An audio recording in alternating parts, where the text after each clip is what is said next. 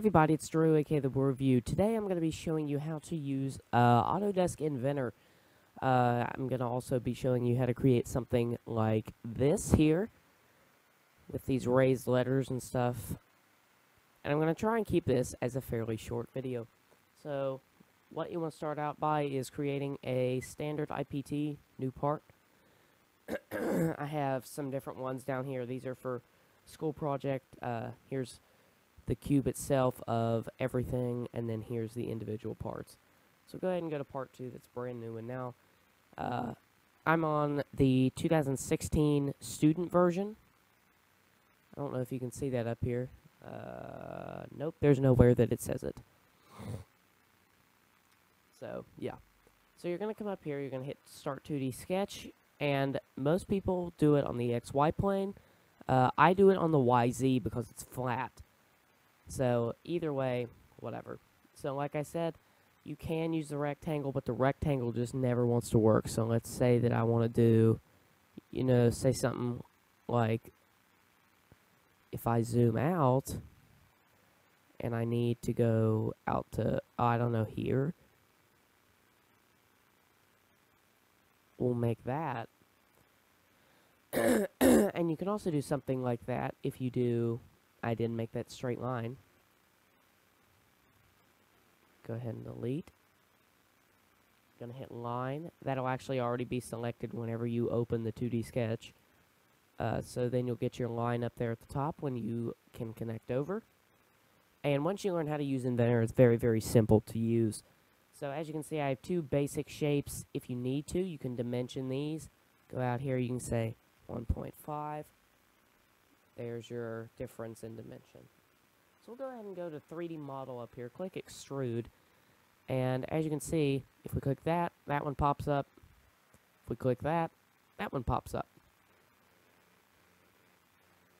So if we back up, then we can extrude just this one. So if we go 0 or 0.025, and we zoom in really, really well, as you can see, we have this part. Sometimes it wants to be funky with the way that it does things, but and it gives you an arrow indicating where you're going. So you can also change this to cut. We'll go ahead and select this. Okay, let's go ahead and do this.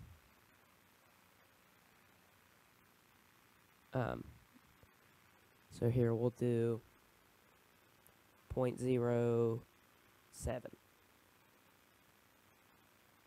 0.01 makes it very small. 0.09 makes it kind of thick. So let's do 0.05. There is our block, or a ribbon, or whatever. So we're going to do another 2D sketch. When it highlights this, we're going to select the front face, and then it's going to bring you to your top view. Now I want to do this the other way, so I'm going to turn it so that I can see the whole thing. Then if you want to add text, zoom in here. We're going to create our text box.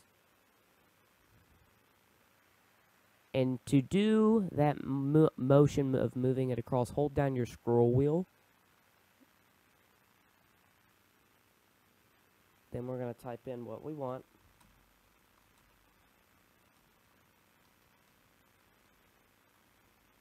Good Lord.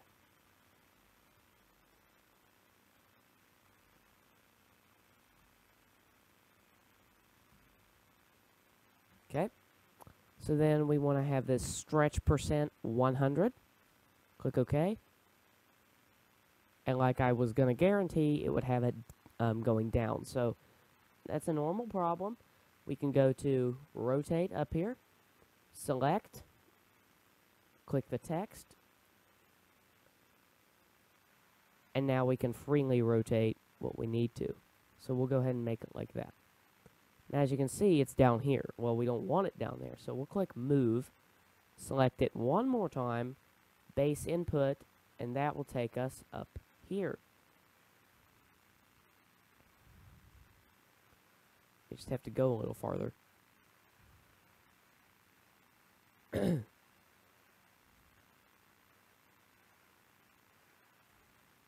Oh, I hate when this happens.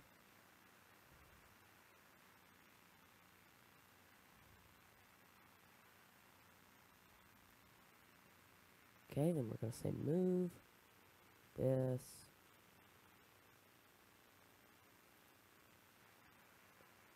Ah, there it goes. Then we're going to click at it one more time. Base point. Move. And we want to get this out of the way by holding down the scroll wheel. Just try and get it equal, whatever. Click done. Now we got that there. Alright, so then we want to go to extrude one more time. Now that is a 2D sketch all by itself. As you can see over here, sketch 2. This keeps track of everything you do, so if you need to go back to something, do that. So then you select that profile, and as you can see, we have 0.05 as what we can extrude. If I drop this down, it says cut. That will take it into the material. So you can see here it's actually cut through the material. So if I were to take this and have it 3D printed, like I probably will after I get this done, it's going to have some minor defects to it. Go ahead and back up there, like I said, and we'll hit extrude again. You can do intersect, which really does nothing for this part that I'm... join actually is what is extruding. So if you go to cut and you don't want to cut it and you can't find extrude, just join. That's the one that it is. So let's do 0.025. That's what that's going to look like. 3.5. Come on, 4. There we go. I know it's not much of a difference, but it looks good. Alright, so as you can see, we have our letters raised up. The Blue Review, YouTube 2016. Go ahead and hit the home button. I'll give you a nice little view of it there. Alright, we'll change our material here. You can change it to glass. That actually is better looking than what I use, or what I end up getting. It's just horrible. Okay, carbon fiber, where's that at? Oh, it's up.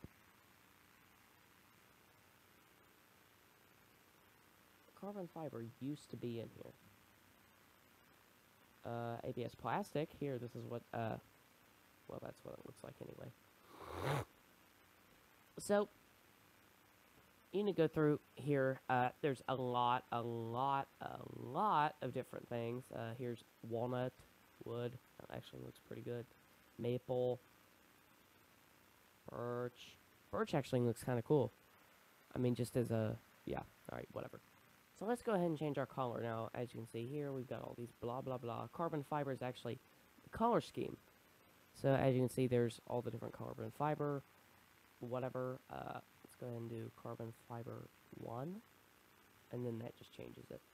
So let's make this thing clear blue, and I hope that doesn't, yeah, it does, crap. I know it says clear, but I would have thought it wouldn't. Okay, that's cyan, so now this is all one piece. Let's go ahead and top. We'll zoom in, move it over the way we need to. Ah!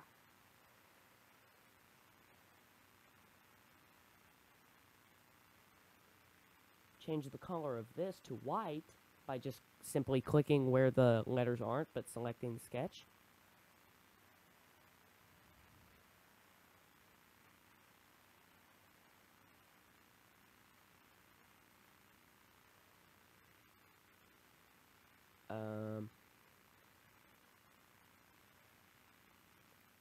No, I don't want to change you.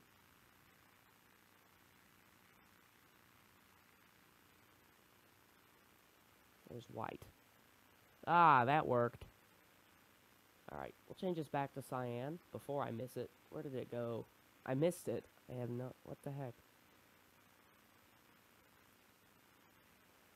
And as you can see there,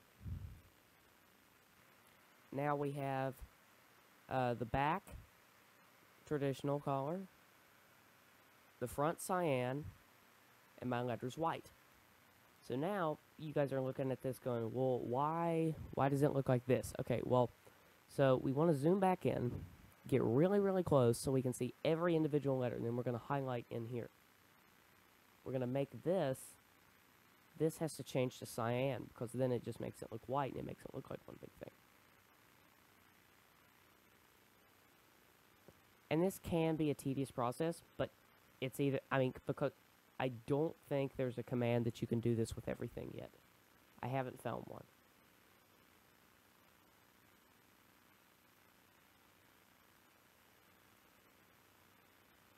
So here we'll keep doing this. I know this, you guys are like, ah, but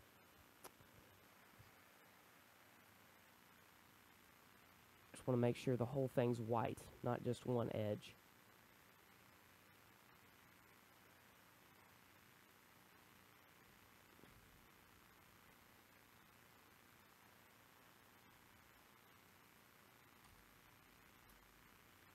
Oh, there's your effective way there. Go up and just type. And hit enter. So much faster. Oop, I didn't mean to click BIM. Back over to 3D model. Oh, see, I got an edge there. You want to make sure you don't get an edge.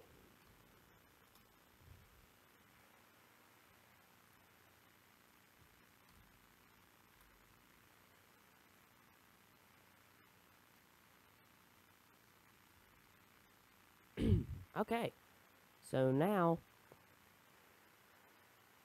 there's everything. It's white, it's embossed, it's on a blue background. So now what do we do now? Okay, well, whatever, I don't even know. Alright, so we're going to start from over here. And I want to start a line from about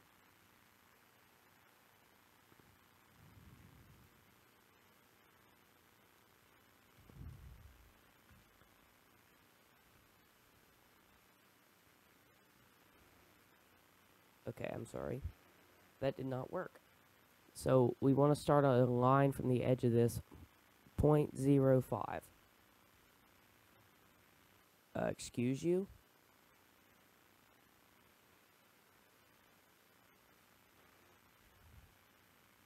Sometimes it doesn't like to get the points exact and it just like craps itself. So let's get zoomed in even farther, I guess. Line that 0.05. There's your distance. So we want to start one there. Okay. So then if we go cancel, you can move back over here. And you can move from the edge of your 6, the far edge of your 6, sorry, 0.05. Draw a line down.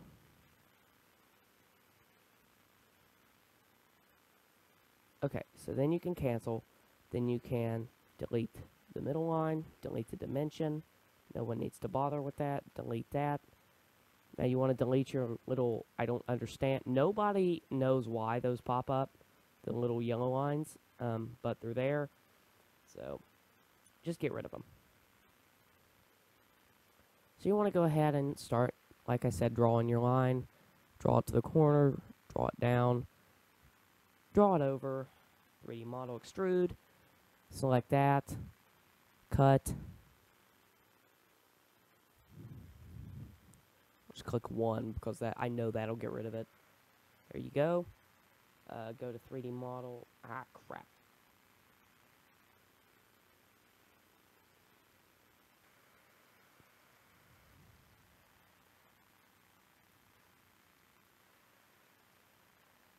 Okay. Line. Zoom in over here. Gosh, that's far. 0.05. We want to draw our line down.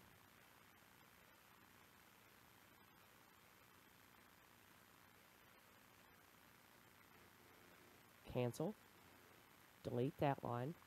Okay.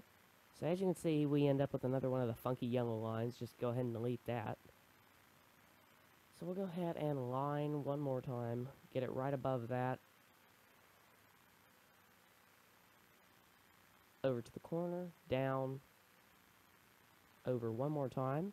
And since I didn't make that big enough on the first try, you're going to end up with two really random looking lines because they don't join with each other. So it extrudes as two different things. So you want to always make sure that your lines connect completely. There's no like joints between one line.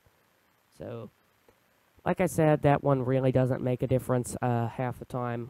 So we'll go ahead and cut. Do that, and if you get out of whack, you can just click the little home button. So look at this, everybody. Rotate, please. We've got 1/2 inch on each side, perfect equal spacing of everything. All the letters are here. So now, here's what we can do. Now, this is still birchwood. This is still, you know, like I said, the whole other side still looks white. But anyway, just so that this would be really, really cool. So you can save copy as. I can go to my drive, engineering, parts, and then I can do, wait, what did I open this morning? Oh yeah.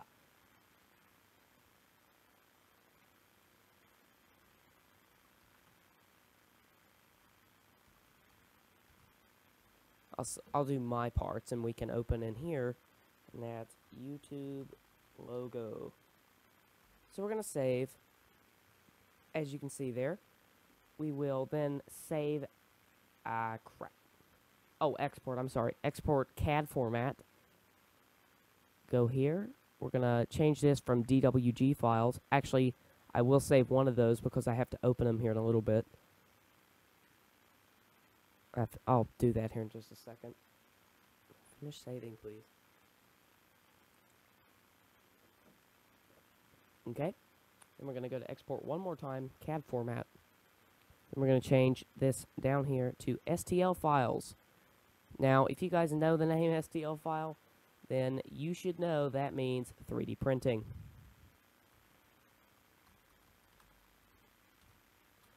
Save that back out. And now, I'm going to switch over. As you can see, I bring up OBS here. Or no, you can't, because all you're looking at is Inventor. I'm going to go ahead and I'm going to pause this right here. Go ahead and activate my entire monitor capture so that you guys can see all of this. Okay, guys, so we're right where we left off here in Inventor with this part. So we'll go ahead and minimize this. As you can see, it comes with DWG TrueView. Now, DWG, obviously, you saw me save that file.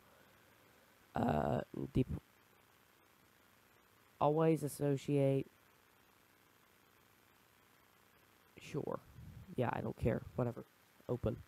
So, recent documents. So we're going to go ahead and open a file. Go, like I said, I'll select my drive, engineering, my parts, part 2. This is the only, because there are the 2 files, but this is the only one that looks like a DWG file. So that's the only one it's going to get.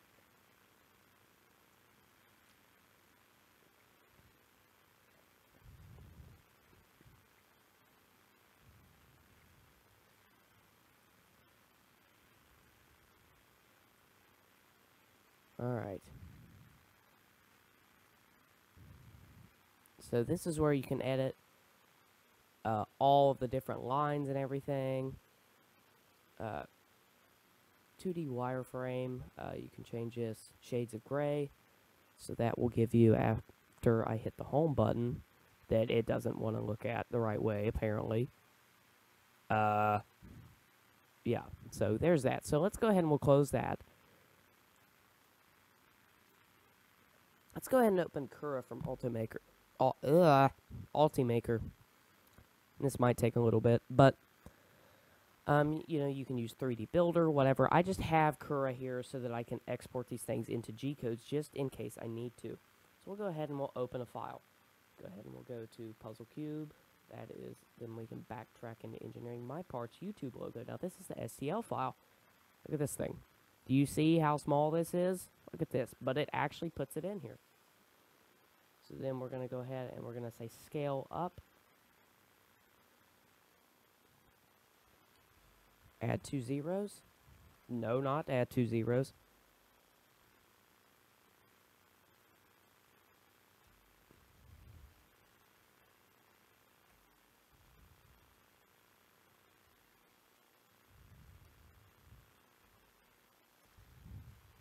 17, 18. Alright, 19 is the biggest we can get. We'll do 19 on each side. Looks pretty darn good. So then we want to go to rotate, and we want to make it, see, that just does it all the way around. We want this one. No, not that one. We want this one.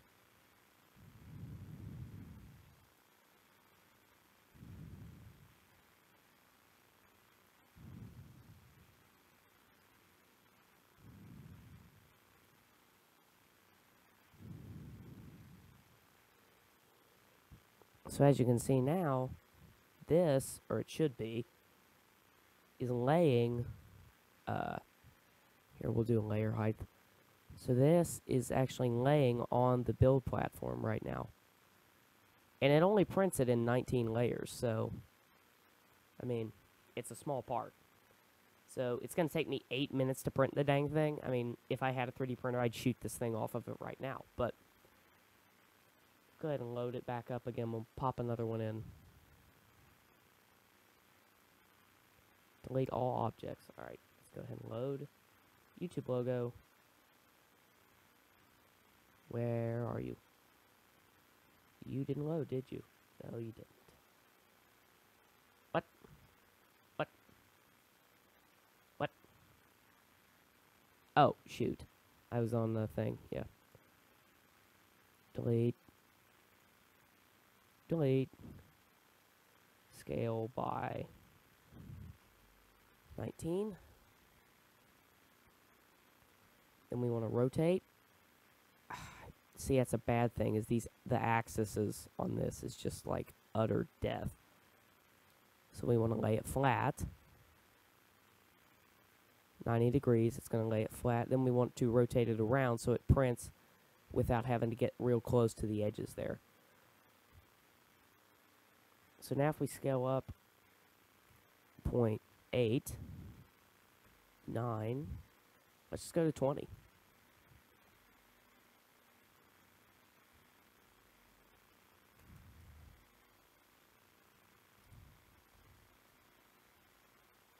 It's 24, 25, 26, 27, 28, 29. How about 30? 33, 35, 36. Alright, 35 is the limit. We'll go ahead and do 34. So as you can see, that makes it nice and pretty for us. And now it's going to take 43 minutes because it's so much bigger. And let's go ahead and do a layer view. It's going to initialize everything. Or initialize, whatever. I didn't realize I said that. So that's when it finishes. Go all the way through here. So, you know, you can do layer height, 0.2, sure. Shell thickness of, let's go ahead and bump that up to 4.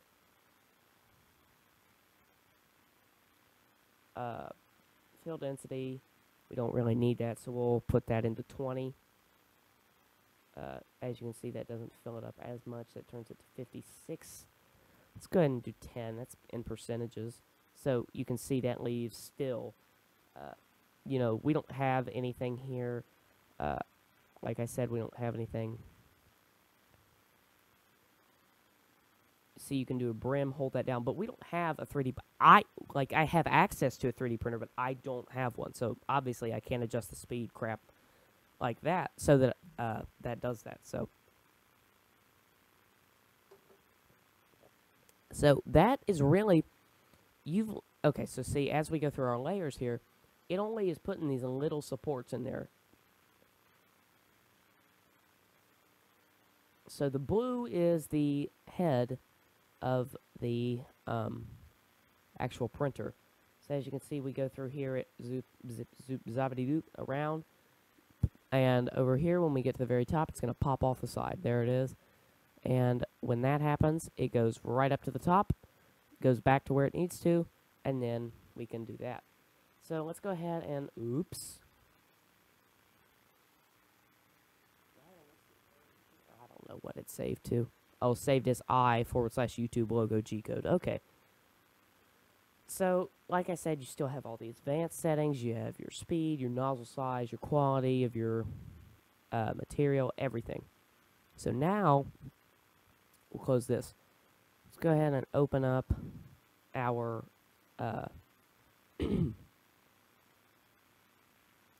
I don't know why I X'd out of that. Go ahead and open this. YouTube logo G-code. Need to delete these. For what they are. Oh, I forgot. I know what that's for. Okay, well that was actually something from Steam. Let's see, move to engineering, my parts.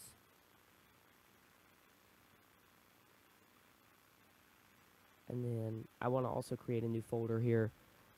Not shortcut folder. 3D print.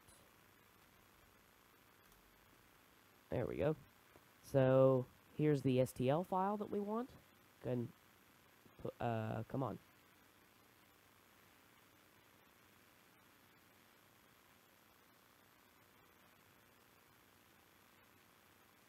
Move to 3D printing. That's the logo itself. Here, we'll move that to 3D printing. Or not the... I meant the G-codes. So, there's the G-code for a 3D printer. There's the STL file in case... because we have a MakerBot that we use. So, you know, that somewhat might be different. But, anyway. So, literally, that's 3D modeling. When someone says 3D modeling and you think of these big crazy things, I mean, yeah, this is a fairly simple thing to do, but you can still create, you know, say something, I didn't mean to do that, something that you would want to do. Here, like I said, I'll bring up this cube that we're doing, and this is actually fairly simple, too, once you learn how to do it. You go up to here, you go to constrain, here's mating and flushing, so you just mate the two faces together, and then that gets them in their rough orientation. Then you just flush the sides with the sides that you need, and bing bang boom, you got, like, say the purple and the red. Mate these two faces together, it's going to get it kind of close. Flush this side with this side with this side, you're done. So that is 3D modeling. So as you can see, we went in from scratch, made something, converted it, put it into an STL file, and now it's ready to be printed off on a 3D printer and a physical object. So that is really, if you have an object that's pretty darn simple, how quick you can go from 3D printed object, or from computer drawing to a 3D printed object. So, yeah, that's going to be pretty much it for this video. Hope you guys enjoyed. Leave down in the comments some things you might want me to create. Not something too insane, but just something that would be pretty cool to see if I can get it 3D printed. But anyway, thanks for watching. Remember to rate, comment, like, subscribe. We are one subscriber away from 100. I'm so happy that we're getting close to 100. Well, actually, we've been close, but this is the final, that one click from someone's mouse or finger on a touch screen is just all that we need. So, thank you guys so much, and I'll talk to you guys next time.